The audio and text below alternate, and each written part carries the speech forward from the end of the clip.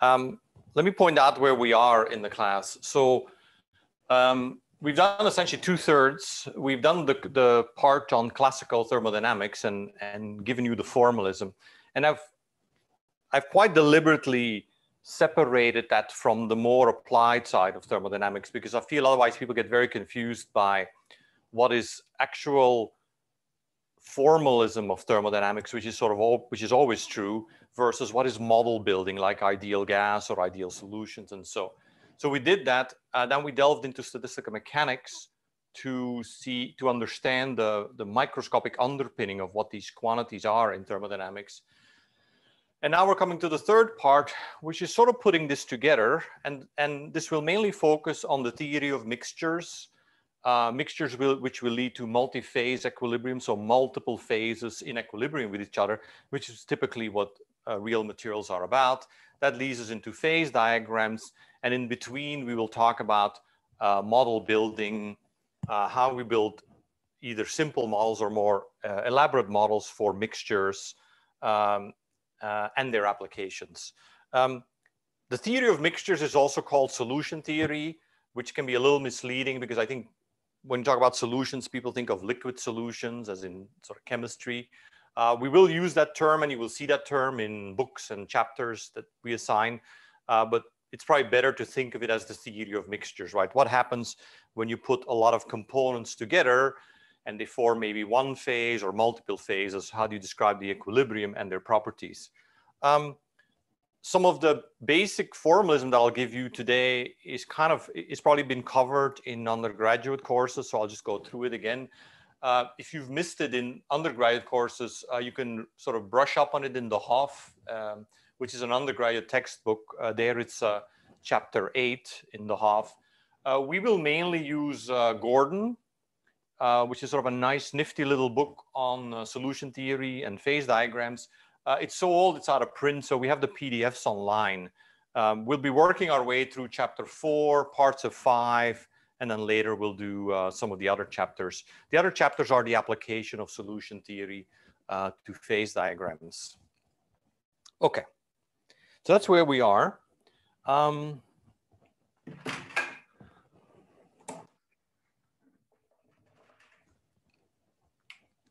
So our objective of really pretty much the rest of the course is the rigorous descriptions of multi-phase solutions.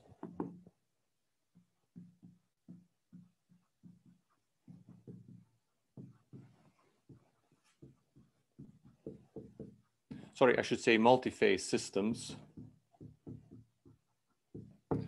So we will be looking at something. If I sort of make it abstract here, right, there will be a system that has multiple phases. I'll typically use Greek letters to denote phases. So I'll call them alpha, beta, and gamma. And I'll use normal Ravic indices for, like I, J, K, for species. So what we will want to know for these multi-phase mixtures, the questions we'll be sort of asking is, first of all, how do you describe the properties of each phase as a function of composition? And how do you do that rigorous description? So function, I'll write composition just sort of a set of mole fractions here, right, to make that a little shorter. What are the properties of the total system as a function of its composition? And if these phases do not have the same composition, then the composition of the total system will be some average of that. And then most importantly, how will we describe equilibrium in such a system?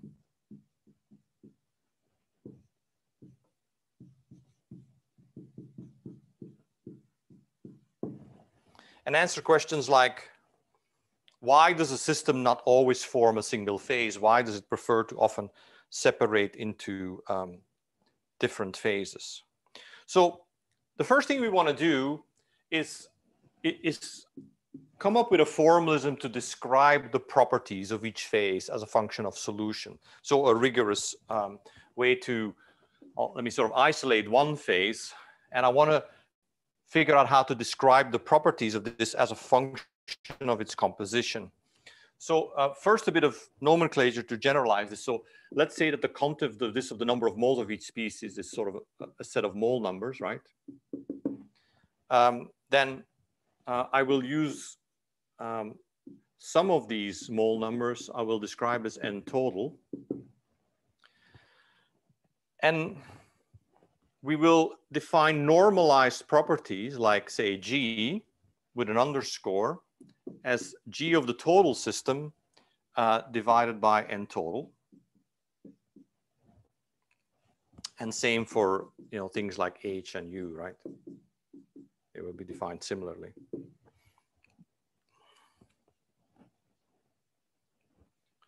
So this is, you will find that this is sometimes a bit of an odd definition because, you know, this phase alpha here could contain, you know, atoms and big molecules all together. So my n total is truly the sum of these things together. Sometimes there's some ambiguity how I define that because, you know, let's say I have an intermetallic that forms an intermetallic compound and that's of composition A to B. Do I count this as 3 moles or do I count this as 1 mole, right? So when you do your formalism rigorously, it doesn't actually matter, but you will just have to think a bit about it. We will adopt the most conventional definition that if you work in what I would call condensed matter, so small molecule species, that we will count essentially each atom separately. So this would be 3 moles of stuff. If I have 1 mole of the compound, this would be 3 moles of stuff. That will be our classical definition. This is obviously quite different in organic chemistry, right? If you have a system that contains CH4 and 1 mole of CH4, you don't count it as 5 moles, right? You could say it's 5 moles of atoms, but typically people will call it 1 mole. So how you normalize here is a bit ambiguous sometimes. But again, thermodynamics will work as long as you sort of work consistently through it. But when we work in solutions of sort of atomic species, not molecular species, we will almost always count the number of moles of total atoms in whatever physical form they appear together. So to figure out how systems change as a function of composition, you can simply evaluate what you need to know about the variation of the thermodynamic potentials now as a function of the amount of stuff you put into them.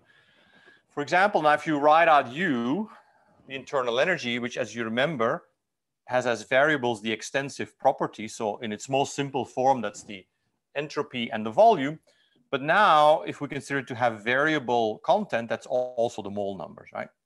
So before, when we only talked about closed systems, n is a parameter, and now we will actually treat it more as a variable, which means that if you write the differential, du,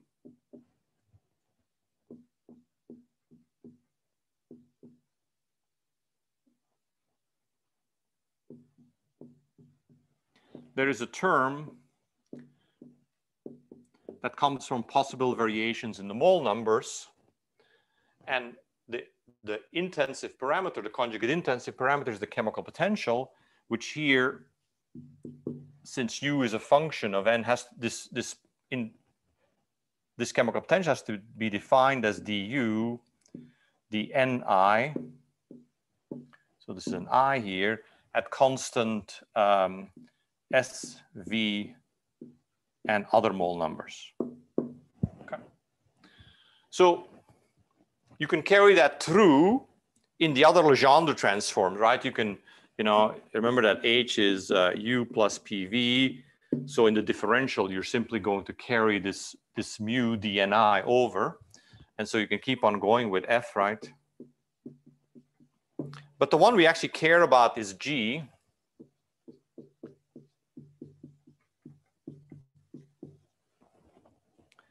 Notice that I'm not Legendre transforming with respect to the mu n's, right?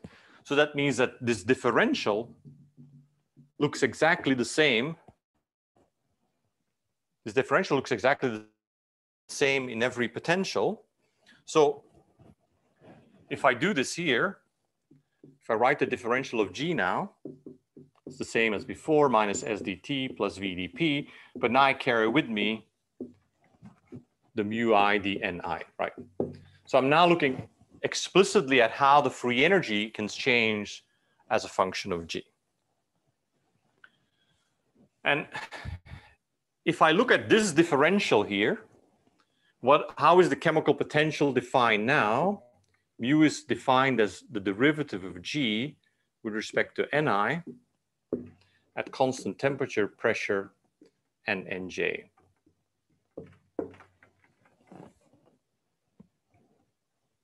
So there are many different definitions of mu, right? Because so here it's defined as the derivative of the internal energy with respect to N, but at constant S and V.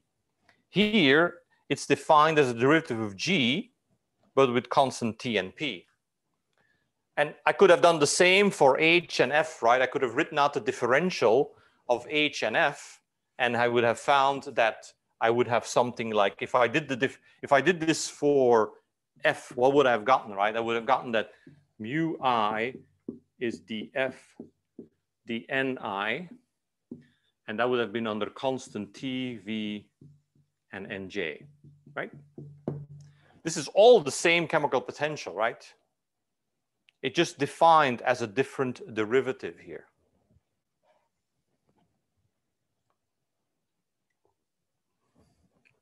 So let me bring this back, this expression back on the other board, since it's kind of the important quantity.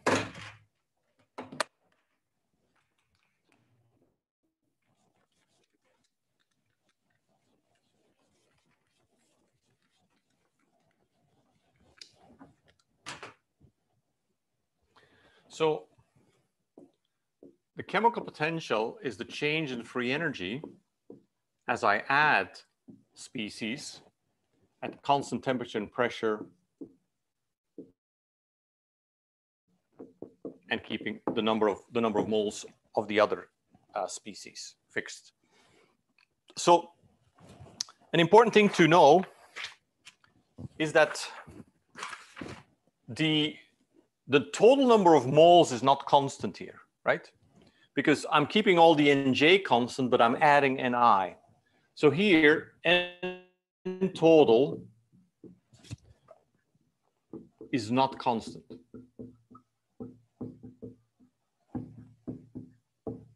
Keep that in mind because it's sort of a classic error. This chemical potential truly is this action, right? I have a system, I'm adding an amount of species Ni, an infinitesimal amount dNi, what's the resulting dG? Right? That's what this chemical potential answers, is how much does the free energy change as I add some species Ni?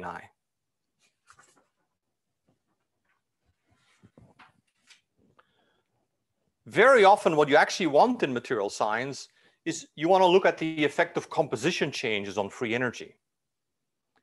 So composition change is different, right? In a composition change, I change, let's say I do a binary, I change A for B.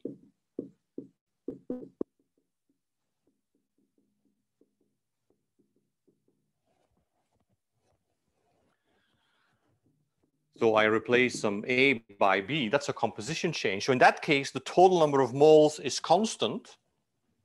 So what is the relevant chemical derivative there?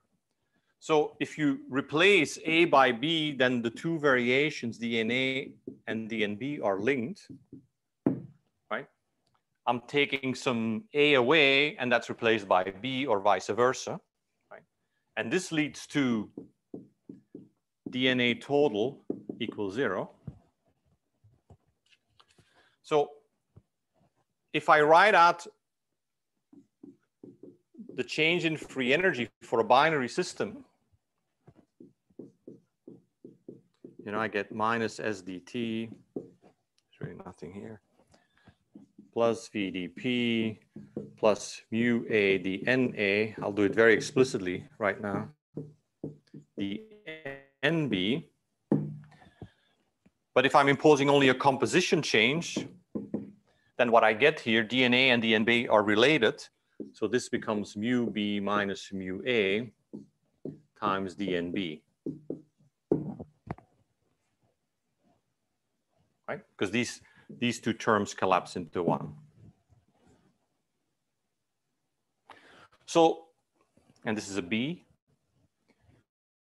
So you can now calculate the compositional derivative of the free energy, because this term here, so mu B minus mu A, has to be equal to the derivative of G with respect to dNB.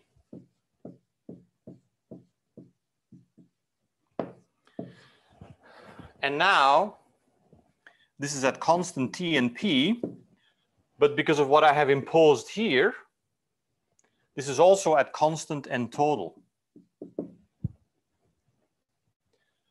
So because N total is constant, I can derive in the differential by N total, because N total is not changing. Right? I cannot do this here, right? Do not make that mistake, right? In this derivative, I cannot divide by N total, because N total itself is changing, right, in the definition of the chemical potential. But in this construction, I can. So now what do I get? I get that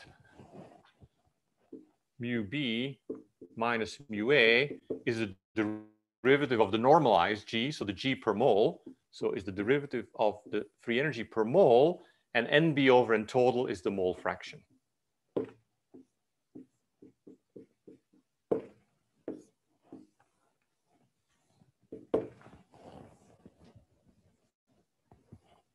So this is an important result, that if you are given data as a function of composition, it's by definition normalized per mole, so the total number of moles is staying constant. That derivative is not the chemical potential, it's the difference between the two chemical potentials. And we'll come back to that many, many times.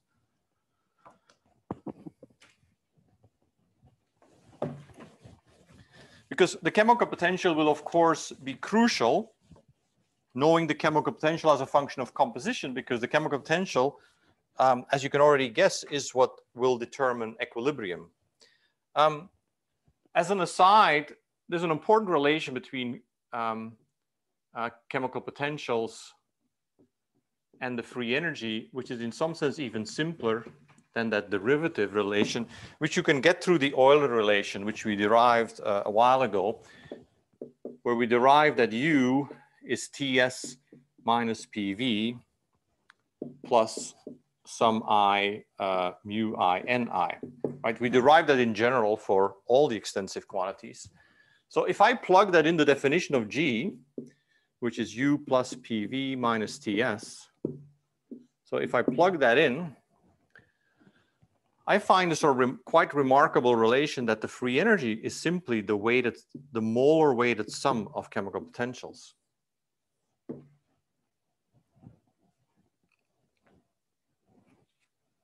So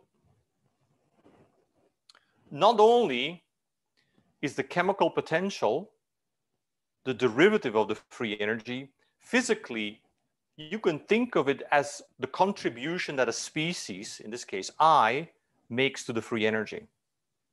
So what I'm really saying is, if I have a system of three species, A, B, and C, and I know the three chemical potentials, I actually know the free energy, because the chemical potential is the contribution to the free energy, right? That's what the Euler relation tells us here.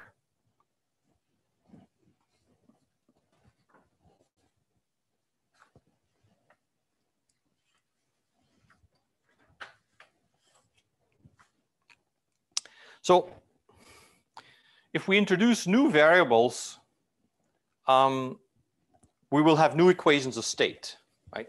Because remember, the equation of state is the conjugate variable the dependence of the conjugate intensive variable on the extensive variables in U, but in G it's a little different. So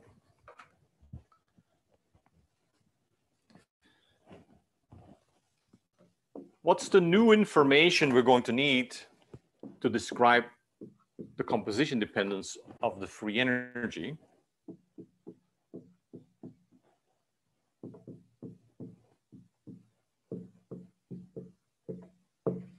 I realize I'm writing many times the same equation down. So remember that these are the first two equations of state, right? So getting S as a function of T and P is the first equation of state. V as a function of T and P is the mechanical equation of state.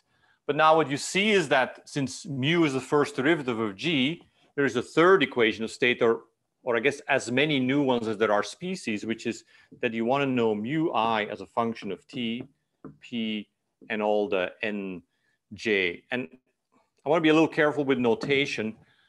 If I just write generically Ni here, you might think that's only I, the same index as the chemical potential.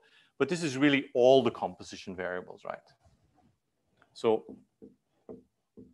all mole numbers.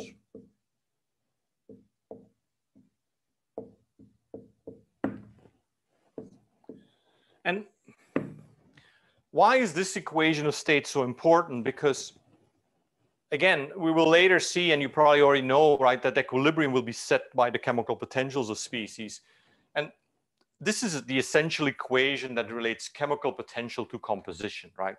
If you're at fixed temperature and pressure, then we're basically saying here, the chemical potential depends on composition. And you can figure that out if you knew the free energy, because it would be a derivative of the free energy. So this is the equations of state. There are also new properties that are introduced. And if you remember, the definition of properties is that they are the second derivatives of the free energy. And this is sort of a good recap of classical thermo. Remember, if you look at the Hessian here, so the matrix of second derivatives, right? You sort of remember what the second derivatives are with respect to temperature and pressure, right? You know, there's things like heat capacity and thermal expansion and compressibility and so on. So we now have, for every Ni, we're going to have new second derivatives, right? We have like, how many do we have? We have 3, right? Because this matrix, as you know, is symmetric because of the Maxwell relations. So let's have a look at what they are.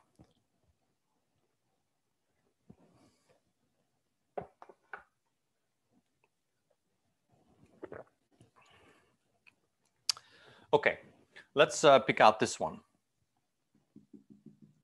What is that property? So the first derivative with respect to T, that's S. So this property here is, well, it's minus S, right? So this property is minus ds dni at constant Tp and Nj.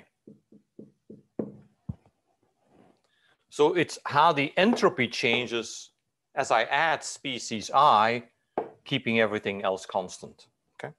So this has a name. It's called the partial molar entropy of I.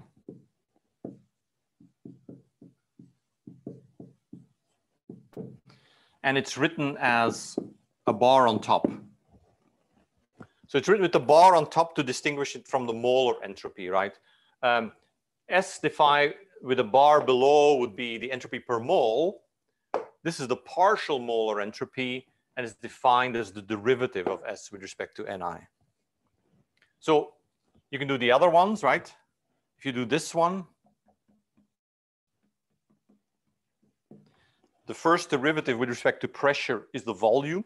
So now I have the derivative of the volume with respect to Ni at Tp Nj. And that is called the partial molar volume and is written as V bar I. It's the volume increase as I add Ni. And then the diagonal element, right, as always, is some kind of, physically is some kind of capacitance. So first derivative with respect to Ni is mu. So this is the derivative d mu I d Ni at constant Tp and Nj.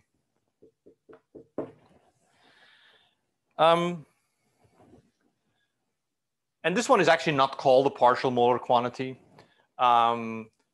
This one actually doesn't have a name, but if you sort of see what it is, right, I would actually rewrite it as 1 over the Ni d mu I. And this, I think, if you look at it carefully, you could think about what it is, right? Whenever we see a term like this is a capacitance, right? And you can almost think of this as a chemical capacitance.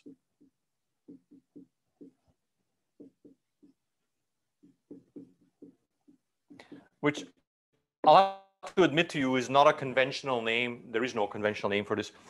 But think about it, right? If I substitute other variables here, what do I get, right? If I take another conjugate couple, you know, if I were to do this for charges, then the extensive quantity is Q, the charge, the conjugate is the potential. So then it's the electrical capacitance, right?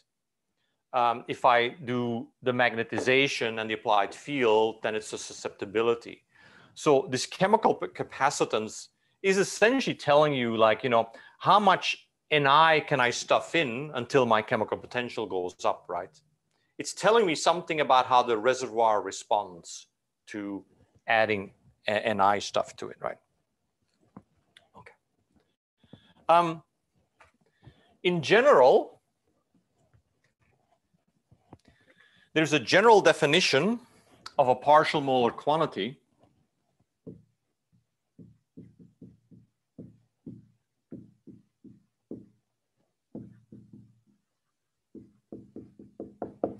So for any extensive quantity, I can define the partial molar quantity of a species, and it's the derivative of X with respect to the number of moles of that species at constant temperature, pressure, and keeping the other mole numbers constant. So there's one thing you have to remember is that when you talk about a partial molar quantity, there are 3 relevant things to think about. It's a bit of a simple symbol, but it refers to, there are 3, I would say, parts to it. There's the chemical species, right? So it is the partial molar quantity of some species, like silver, gold, methane, whatever, right? It's a particular partial molar quantity, that's X, right? So it's maybe partial molar volume or partial molar entropy or whatever. And it's in a solution, in a mixture, right? So it's in a mixture with a bunch of other things. So if you see a symbol like this, right, partial molar quantity, there are 3 things you got to pay attention to, right? What's the chemical species I'm referring to? Well, what's the quantity? That's the easier one. And in what mixture is it? And the reason that this will get confusing is that we will often look at multi-phase mixtures, and each of them will have a different partial molar quantity.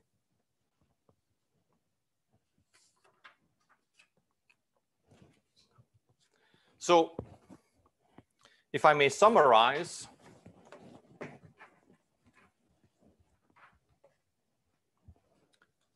that when you look explicitly at the composition dependence of the free energy, that the property matrix is now extended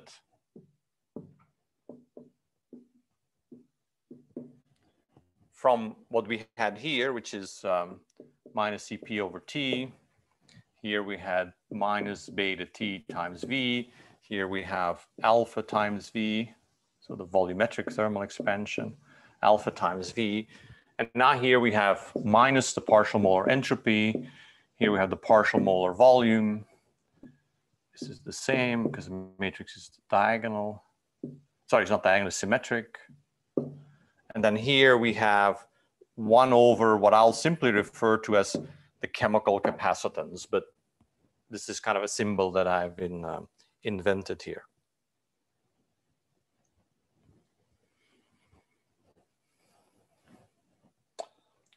you can prove easily that there are new Maxwell relations, and I'm going to mostly let that up to you. But for example, you can prove that the partial molar volume is dV dNi at constant P and other things constant. And if you look carefully at the differential that I've written up here, this differential, if I take the derivative of V with respect to Ni, remember that because of the Maxwell relation, because of the symmetry of the free energy, this has to be equal to the derivative of the chemical potential with respect to pressure. So this is also equal to d mu I dP. So the partial molar volume doesn't just tell you how the volume changes. It's actually also the relevant quantity that makes you understand how chemical potential of that species changes with pressure. You can do the same for the partial molar entropy, right?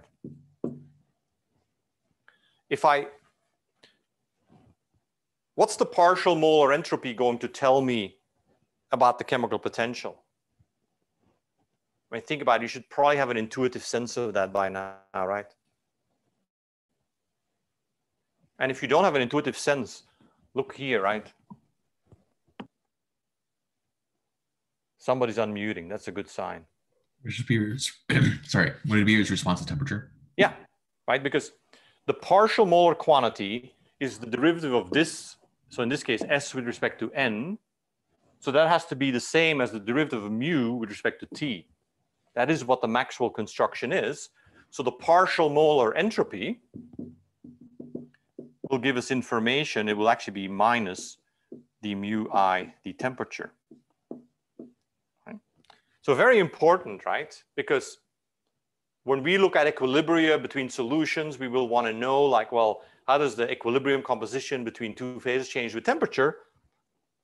That depends on how the chemical potential changes with temperature. And that's going to, in turn, be determined by the partial molar entropy. So I want to do a simple example to try to give you a sense of this. So partial molar quantities, if you can determine them, they give you enormous physical insight. They're sort of a bit underappreciated in thermodynamics. And I think we often have the right-hand side, like we often do a lot of work figuring out, oh, how does equilibrium change with temperature? How does it change with pressure? And we usually forget that we can work backward, that tells us the partial molar quantity, and through the Maxwell relations, something else. And I want to show you that something else often gives you really useful physical insight. And I'm going to do that sort of with a toy example.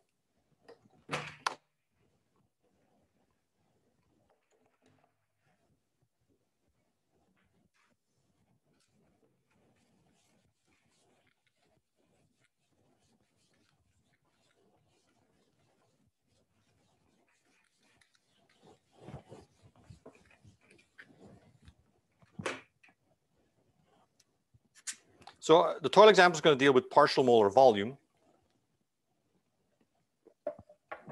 So I am going to mix large atoms, and I'm going to exaggerate a bit, right, with small atoms. So let me start, like, let's say I made a crystal of large A atoms.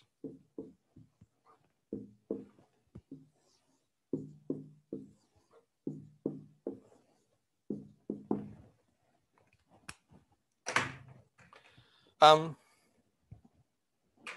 need colors.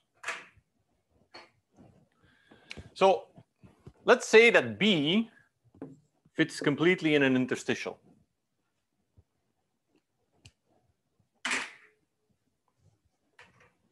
So what is the partial molar volume of B when XA equals 1? What is that? So I'm asking you the question, I have a crystal of pure A or a system of pure A, and I'm adding B to it, right? In the dilute limit, because I'm at XA equals 1. What's the partial molar volume of B?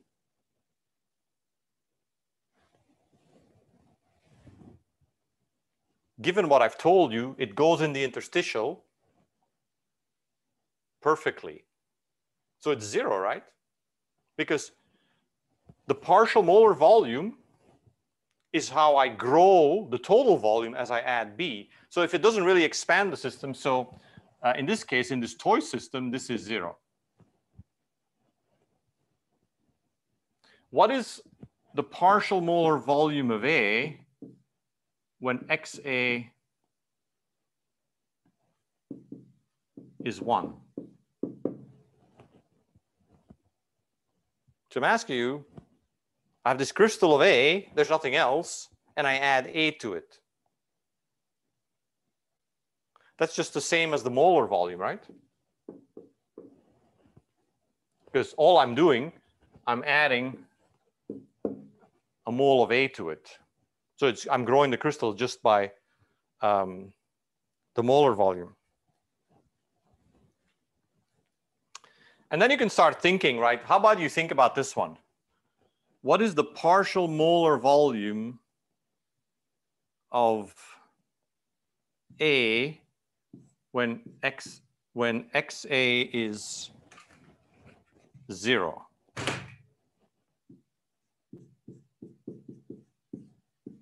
So in pure B. I'm going to let you figure that out. So partial molar volumes can be positive or negative. Again, volume, of course, is always a positive quantity, but partial molar volume is a derivative of that quantity. So a classic example of a negative partial molar quantity is water when you add magnesium sulfate, MgSO4. If you plot the volume as a function of the amount of magnesium sulfate you've added, the volume actually initially goes down and then sort of starts to come back up. So there's a regime where it's kind of cool. You add something to water and you shrink it. So in this case, the partial, when you're in this regime, the partial molar volume of magnesium sulfate in water is negative. And why is that? And this is the point I'm trying to make. Usually, the partial molar quantities are about as close as you're going to get in thermodynamics to telling you something about the physics of what's going on. What's really going on is that, so as you know, magnesium sulfate is a salt. It dissociates in water. And then you have magnesium 2+, which is a very small ion with high charge or high charge densities. And what really happens is that magnesium 2+ attracts H2O to it. Because this has delta negative on it, right? And it pulls the water literally closer together than it was without the magnesium. So it has an overall negative effect on the volume of the water. And that effect is so pronounced that it actually compensates for the fact that, of course, somewhere here, a sulfate 2- ion has to swim around too, right? So negative partial molar volumes are quite common in materials with sort of strong Coulombic or ionic interactions. I have in, maybe I can quickly show it to you. I have a,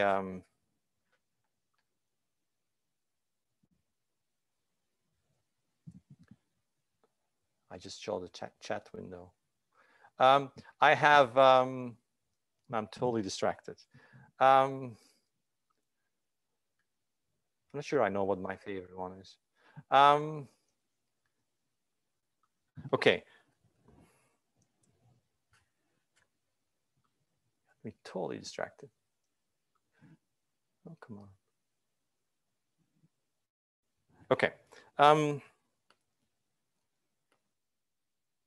So for example, here you see, this is actually the molar volume of, it's actually not the molar volume, it's the volume of a unit cell, but of course that sort of is proportional to the molar volume, right? As a function of the amount of lithium you put in lithium nickel oxide. And you know, it's sort of remarkable, right? You actually add lithium to it, to the system, and the volume actually goes down. So again, this is a case of a negative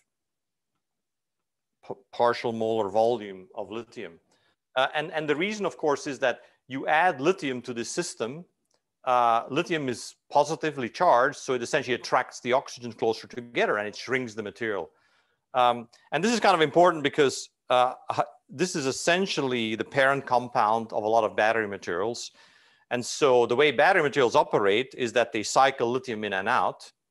And in this case, it's very important to know what the volume changes of these materials, because in a battery, you have strong mechanical effects because lithium goes in and out one electrode and goes in and out the other electrode.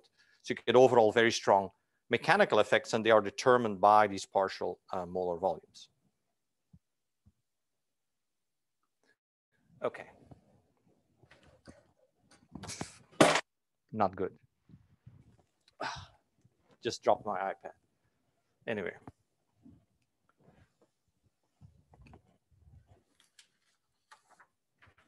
So let me kind of summarize in terms of formalism where we are.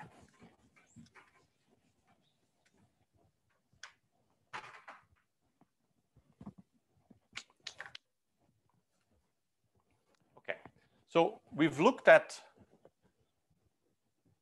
the dependencies of the thermodynamic potentials on, you could say on composition, but in general on mole numbers, right? So that introduces new equations of state. And the new equations of state are the chemical potentials.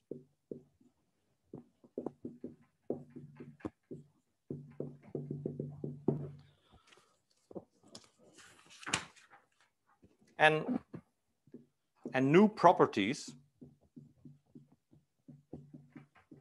These are what's called PMQs, or partial molar quantities,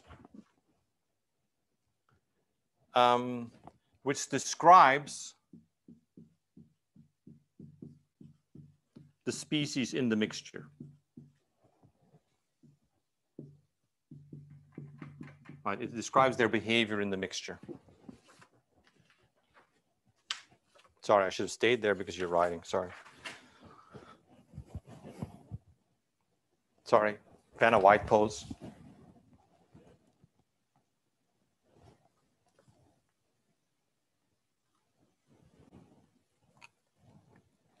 Okay, next part.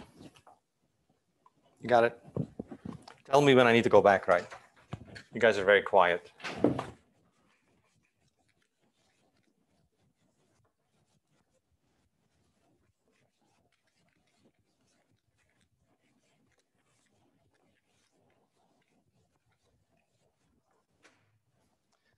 Okay, important part, which you probably already know, but just to make sure, I'm going to redo it. Equilibrium between mixtures. So equilibrium in multiphase. So between mixtures in a system.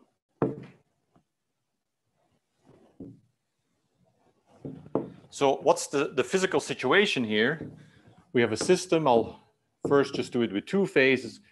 They can, overall, it's closed with respect to mass, but it's at constant T and P.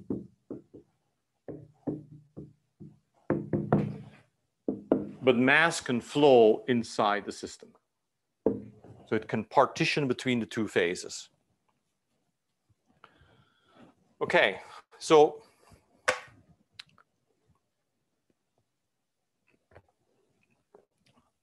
at the risk of being boring, I'm going to rederive what we did in the first part of the course. But you knew that all so well, so that was a jab. So maybe it's not boring. Okay, so the system as a whole, this is where you have to pay attention. The next 5 minutes is where you have to pay attention, okay? the system as a whole is at constant temperature and pressure, and the system as a whole is closed, right? Each of the phases is not closed, but the sum of the two is closed. So what do we minimize? So G total, which is G alpha plus G beta, this should be minimal. Okay, this is very important, right? G alpha is not minimal, neither is G beta. It's the sum of the two, because that's the thing that is closed. You know, you think this is stupid to tell you, right? There will be at least 5 of you who tell me that equilibrium is in the minimum of G for a phase. Trust me, I know this. So it is not G alpha or G beta that we minimize, it's the sum of the two. And why? Because alpha is not closed, right? So the relevant thermodynamic potential to minimize, to find the equilibrium of alpha is not G, right? Because alpha can exchange stuff. You would have to do a Legendre transform with respect to the chemical potential to find a potential that minimizes alpha. Same for beta. But if I take them together, they are closed. So I'm going to minimize the sum of the two. And you'll see that will be totally brilliant. And remember, you remember how to do this, right? dG total is dG alpha plus dG beta. And you've done this ad nauseum preparing for exam 1. So if I'm at constant temperature and pressure, I'm going to leave out those terms, right? So I get, this is some I, mu I in alpha. So we're going to get a lot of indices, right? So this is the chemical potential of I in phase alpha. And this is what I told you, right?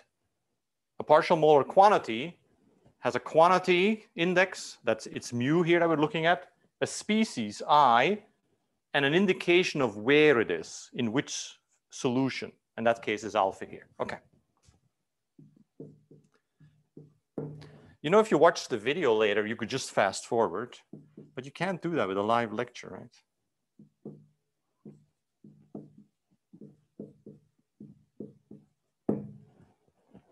So that's dG total. And now, since the system as a whole is closed, I know that dNi alpha has to be minus dNi beta, right? So what flows in alpha has to come out of beta. And that allows me to rewrite this in terms of one set of variations.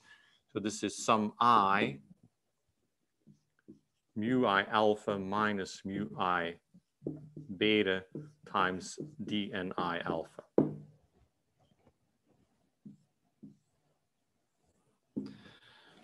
And so the only condition when I cannot lower the Gibbs free energy is when these things are 0. So these things are 0. So what you're finding is that the equilibrium condition is that mu I in alpha has to be mu I in beta for all I. So physically, what I'm saying here, the chemical potentials have to be homogeneous, right? For each species that moves between the two phases, chemical potential has to be the same in alpha and beta, because if it's not, the species is just going to move to where its chemical potential is lower and thereby reduce the free energy, right? Very simple. So I'm going to write this down explicitly, what you should remember about this. So then we can go back to listening to music. Okay, since you normally, in your notes, you don't write down the things I say, you only write down the things I write on the board. So I'm going to write it down. Neither G alpha, I think you use nor then, right? Neither G alpha nor G beta is minimal. Right? Only G total is minimal.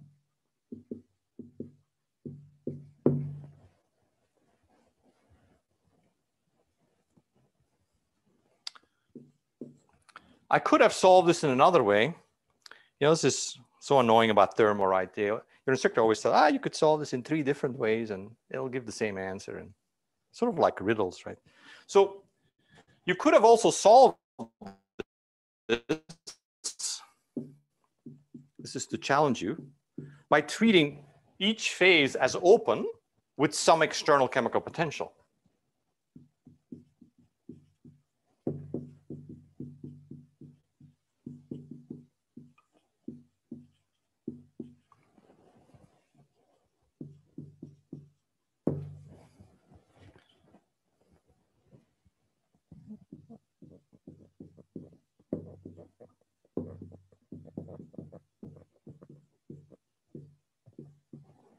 With a common external chemical potential.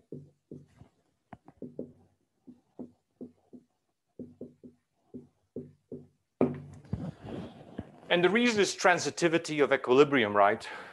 If this phase is in equilibrium with the external environment, and this phase is in equilibrium with the external environment, then the two have to be in equilibrium with each other.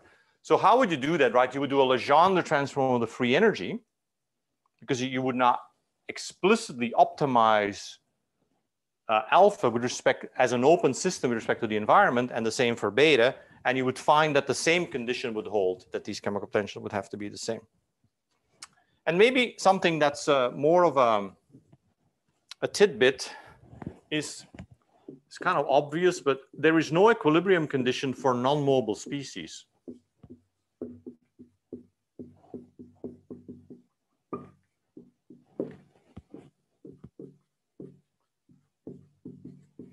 And this is how you can often sort of, in a kind of discrete way, include kinetics. So sometimes you might be at a temperature where some species can move, but not other ones.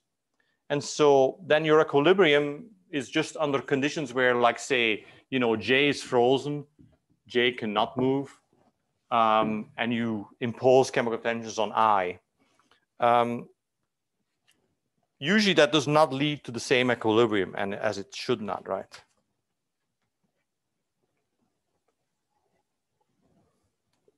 So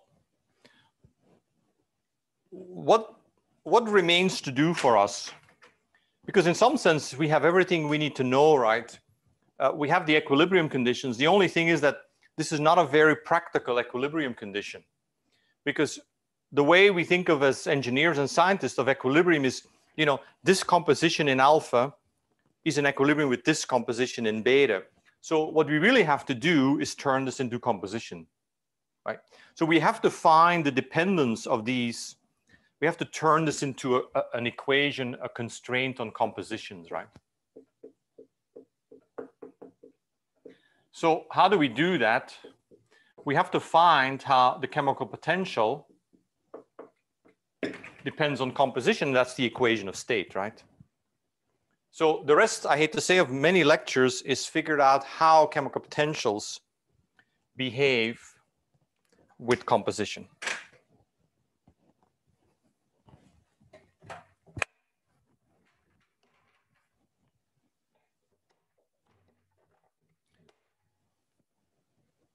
Right, so to make this practical, okay, let me give a jab at physicists. So this is where physicists would stop, right? They would tell you the problem is solved. I can exactly describe equilibrium, but as an engineer, the problem is not solved, right? To be honest, the hard work comes now is how does mu I depend on composition? And to be honest, this is the holy grail of material science, right? If you know chemical potentials as a function of composition, you know everything. And I will tell you how to do this in some limited way, but first an intermezzo, which is remarkable. So get the drum roll ready, Jen Yang.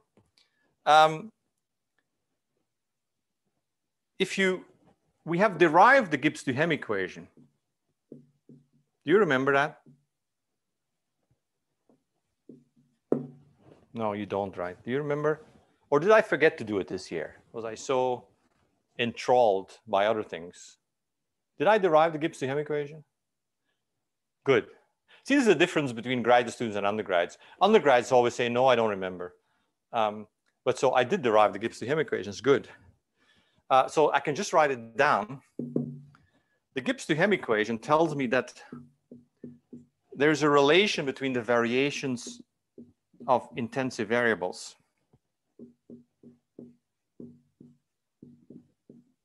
Oops, not correct.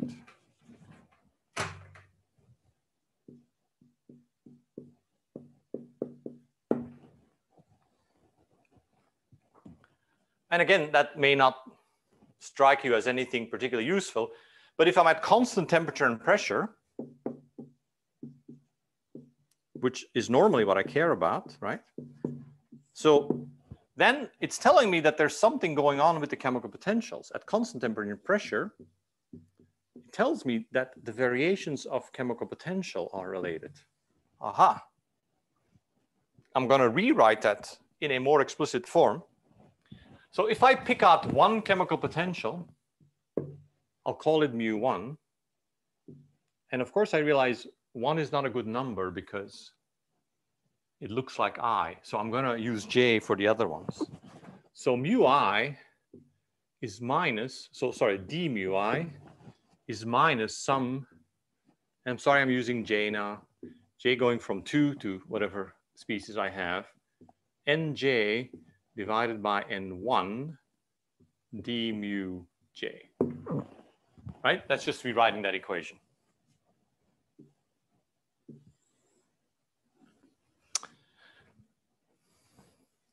What is this telling me? It's telling me that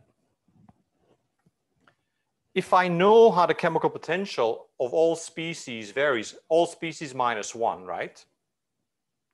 That I can solve this differential equation and I can get the chemical potential of the other one, right? Because that's what this is, right? This is a differential equation.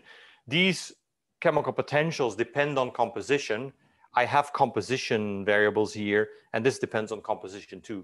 So this is a differential equation in compositional space that you could in principle solve. But it actually gets better. It turns out that you can prove, and whenever I say one can prove, that means I'm not proving for you, that if in a species with n components, if you know one chemical potential as a function of all of composition domain, you can actually figure them all out. This is a strong statement, right? If I have a system with 5 components, what I'm saying is if I just know even one chemical potential as a function of the whole composition domain, I can know all of them. So this is proven in lupus, which is on the reading list. It's a sort of terrible proof. You know, he does it sort of semi-graphical, it's like he spends 3 pages on it. A few years ago, a student came up to me with a better proof, and I think it was only like 5 lines long, but I lost it. So maybe this is a challenge to you. Then maybe in years after you, I will prove it to the students. But it's an important statement, right? So, and we'll see later how we use this, because this actually has some practical use. Okay, so our job for the rest of this lecture and for the next few years is figuring out how chemical potential varies with composition.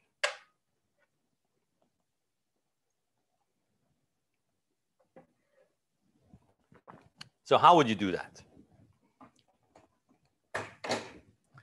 So there are fundamentally 3 ways to get that information.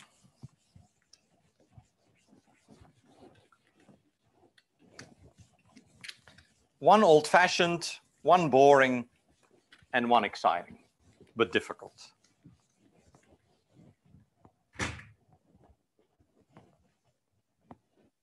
Where's my pen? Okay. So we need mu I as function of composition, right? I'll just write composition as sort of xj, right? That's our job. Well, it turns out you can get that from experimental measurements. And I'll show you later how.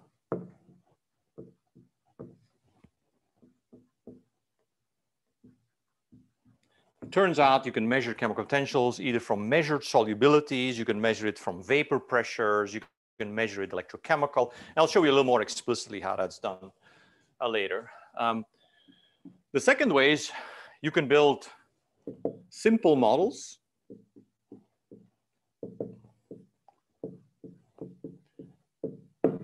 And we will do that.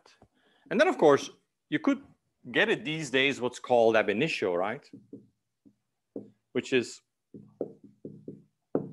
you have now seen statistical mechanics.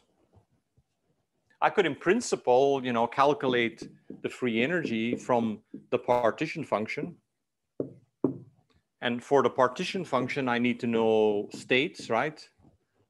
And you could do quantum mechanics here, right, to get energies of states, and to do this sum here, to do this, you would do statistical mechanics. And that's done today, right? That's my field, that's my job, and a few other people in the department do that today. And it's remarkable how good you can be. So you start from quantum mechanics, you do some stat mech to kind of thermally equilibrate the thing, and then you get free energies, and the derivatives are chemical potential, right? But unfortunately, I'm not going to teach that in class here. You have to take 215 for that whenever it's offered. Okay. So sadly, the first thing we're going to do is simple models, which is part of the class that students experience as boring. But I have my friend to liven it up. So I will do my best to make this more exciting, this part, okay? But otherwise, I have tactically divided this between two classes. So we only have to fill 18 minutes now. And then we will take some of the boredom up on Monday.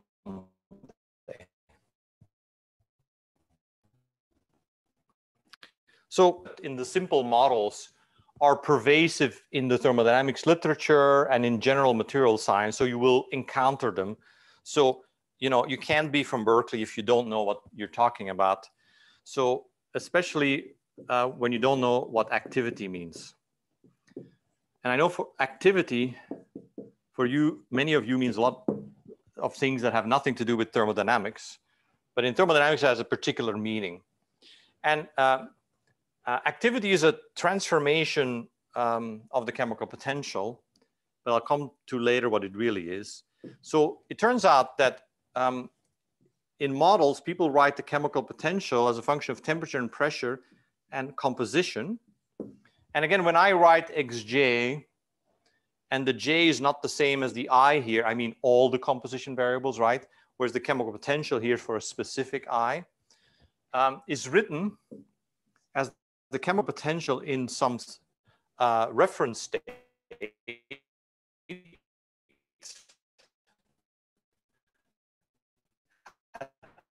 the same temperature and pressure. But if you thought that you got away with this, AI actually depends on the composition xj. This here is called, okay, so this is what you want, right?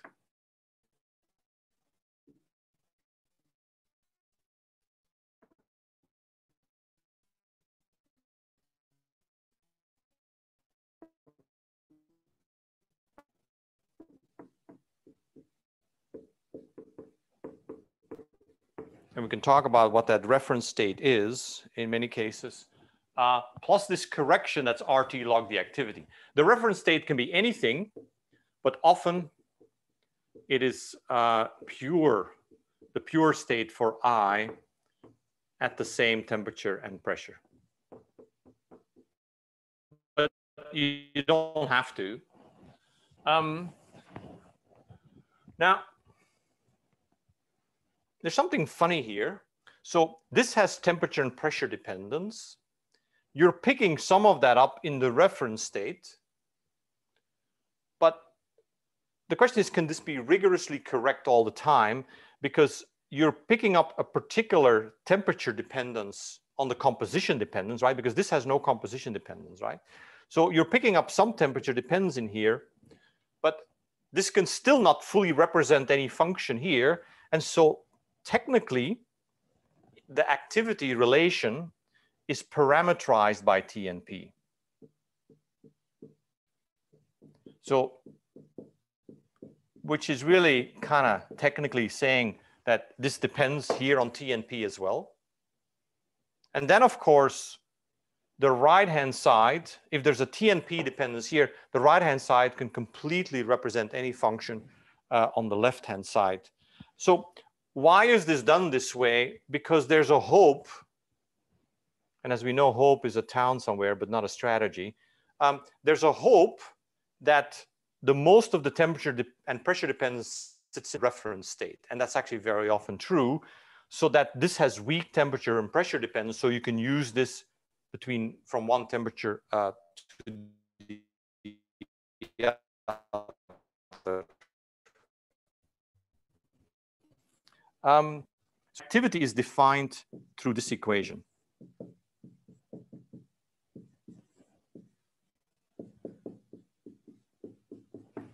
So activity is whatever makes this equation correct. So what have we done?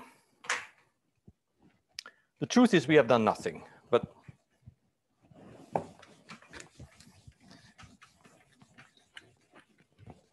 if I can be a little facetious,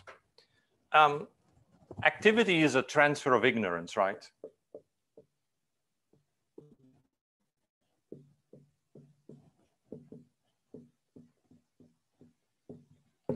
Basically, first I didn't know the chemical potential. Now I just rewrote it as another function, but now I don't know the activity. So that's my transfer of ignorance, right? But the hope, and of course I wouldn't do this if some of that hope wasn't real, is to capture the strong temperature and pressure dependence, or most of it,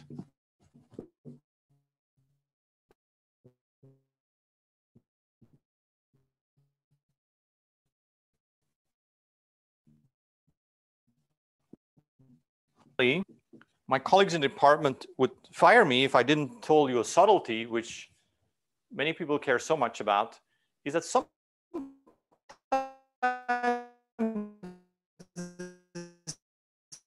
is written slight difference between the two equations. Okay, so sometimes this is written as mu I as a function of temperature, pressure, and xj is written as mu I naught as a function of T P naught plus RT log the activity as a function of P and xj. So spot the difference. Here, the reference state is at the same pressure as the pressure where I'm considering the system, right? Here, the reference state is at a different pressure. And therefore, it's not called a reference state, but it's technically called a standard state. Don't ask me who came up with these names. I don't know what standard and reference but this is called a standard state. And this is called a reference state.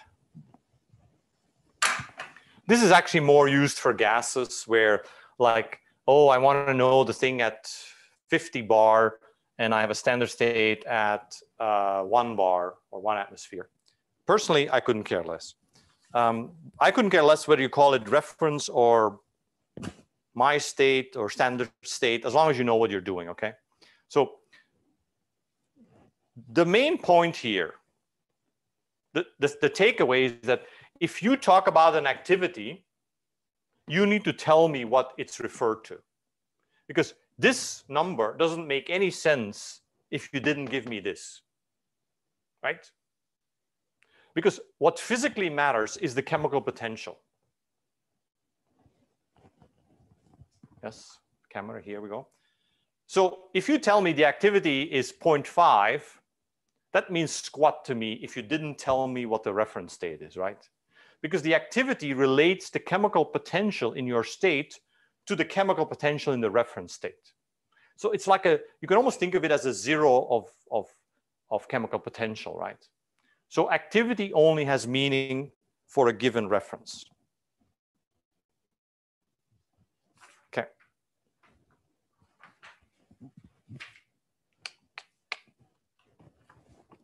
So let's make models. So I'm going to ask you to think about what this equation looks like for an ideal gas. And if you can't do it, ask Jenya. Bother him at office hours or in discussion section. But if my species is an ideal gas mixture, I want you to figure out what the activity looks like.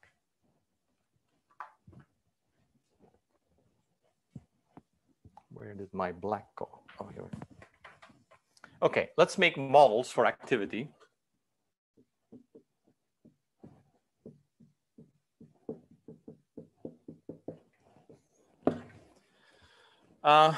The basic model for activity, the most simple model, is what's called Raoultian behavior. And this is mimicked after gases, where the activity of a species is set equal to the mole fraction. And remember what I told you, this has no meaning if I don't tell you the reference state. And this is when the reference state is pure I.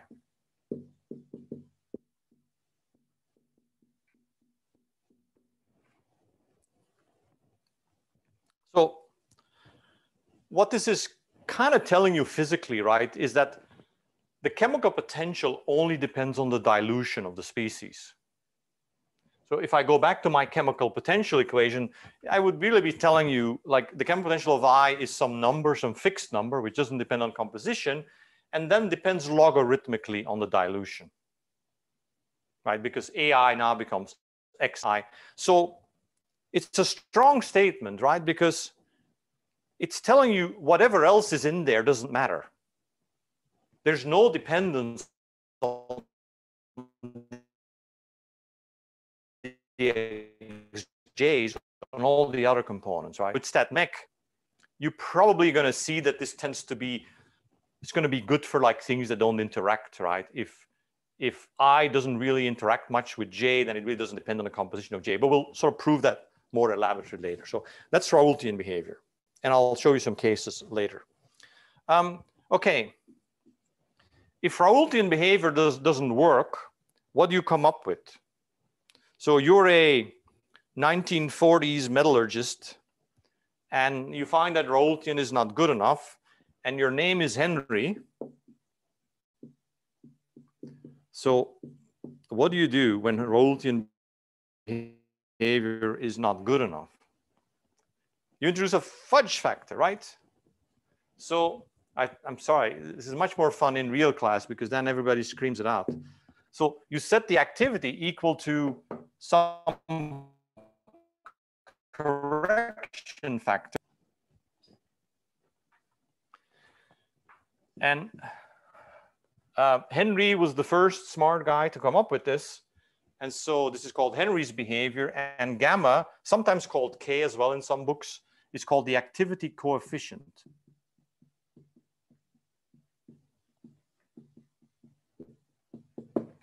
And I'm sorry I have to walk you through this, but unfortunately, you will meet people who will talk to you in this language. And if you don't know what it is, you're going to put us to shame in Berkeley. So we have to help, we have to suffer you through this. Okay. And in Henry's behavior, specifically, the activity coefficient is constant. Because of course, like, if this doesn't work, you know, if Henry didn't do his job right, what's the next you do? You make the activity, right? Okay, so there are certain limits to the activity.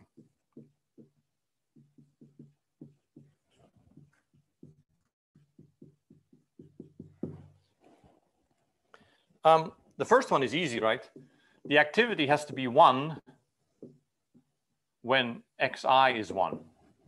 If you take the reference state as pure, and that's because then the logarithm has to die, because if I'm in a pure state, and that's my reference state, So mu I in the pure state has to be equal to mu I naught. That means the activity has to be 1. So in the pure state, the activity has to be 1.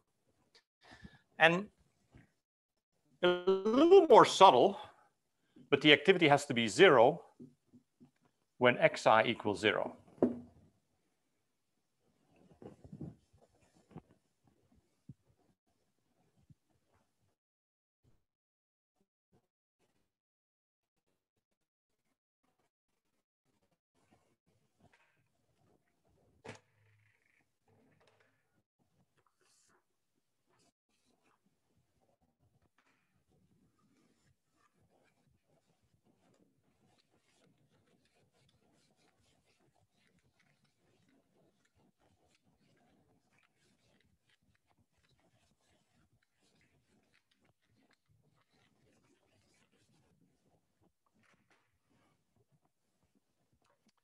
Okay, so should have written that on this board. If all species are Raoultian,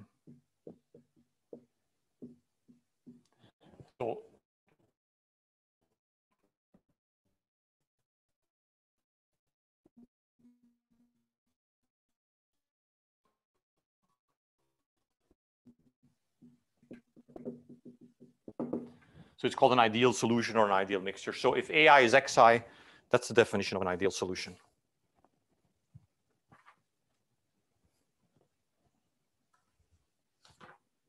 Okay, I think I'm going to stop here, and I was going to do an example, but I think we're not going to have time to do it, so I'll do it actually on Friday, Monday. Okay, so thank you for sticking with this. Enjoy your weekend, and I'll see you on Monday. Take care. Lion King says take care. Bye.